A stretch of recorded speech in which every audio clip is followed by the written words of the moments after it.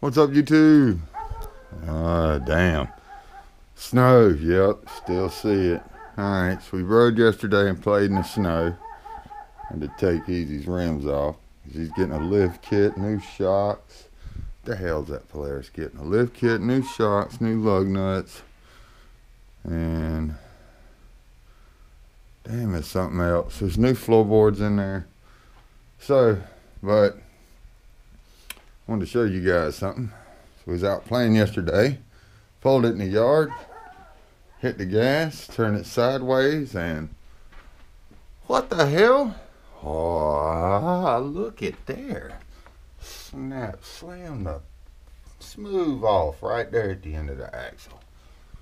Now I just put a brand new hub on there the other day.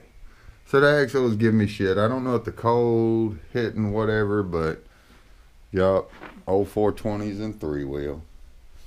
Good thing is I got the brand new axle in the house, new Castle nuts, every bit of it. So it came a couple days ago. Couldn't have been any better timing. I had issues with the hub slipping, so I drove the old lady's last ride weekend. Mine sat at the tent. So just a quick update. I'm going to tell you what, if it could go wrong yesterday, it would. That's why I'm not fixing it today. That got up against my damn heater and cooked the shit out of it, so I gotta get another hose. So, gonna be a video on the Polaris.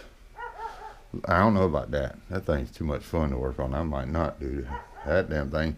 All the bolts, and we're gonna get it, but it's a headache, so probably not. I'll just do the 420 rear axle replacement, and also, and all this bunch of shit up here. And I've got some brand new ceramic heavier duty rear brake pads I'm putting on. So be a whole Honda 420 rear end, rear axle, all kinds of shit. So if I give any advice, no matter what you want to do, no matter how bad you want to play, if it's snow, you got to do it.